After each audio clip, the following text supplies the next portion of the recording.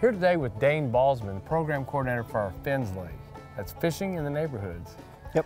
Hey, the last time you and I were out, we caught a ton of fish out of Fins Lake. We did. We were up in Alexandria during the summer catching a lot of catfish, but Summer's not the only time to fish in Fins Lake, though. no. Tell me a little bit about wintertime fishing opportunities. No, there's year-round opportunities at these Fins Lakes. So during the winter, we stock a lot of trout as well. So starting in October, November, we start stocking trout. We stock about 120,000 in the Fins Lakes around the state.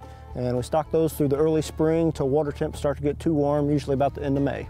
There's some mixed reviews on fishing right around stocking times. Now, I know some people say, oh man, the fish, you put them in, they don't want to bite for a little while. Now, that's not what we experienced. We watched them go in and immediately caught as many as we wanted. And when that doesn't happen, when those fish don't start biting, people wonder you didn't stock fish. But sometimes the trout do take a little bit longer to acclimate. It can be a few days after the stocking before they really start biting, but yeah. But if you want to know exactly when the fish are going in, we offer that information. Yep, we put that information out there a week or two before the fish are stocked.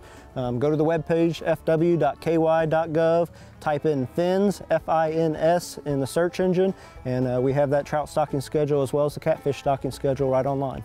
Hey, we have 40-something Fins Lakes? 44 Fins Lakes, 28 counties, and again, you can go to that Fins webpage, and we have directions how to get to the closest one near you. Hey, winter's no time to sit on the couch. You can still get out there and catch fish. It's not only for the summertime. I'll tell you, I have fished Fins Lakes in the middle of the winter, and they can be very productive. They can. So we encourage people to get out when the weather's nice or when it's not nice. You can still have opportunities to catch fish in the winter at Fins Lakes. Thank you for telling us about the opportunity. Thank you, Chad.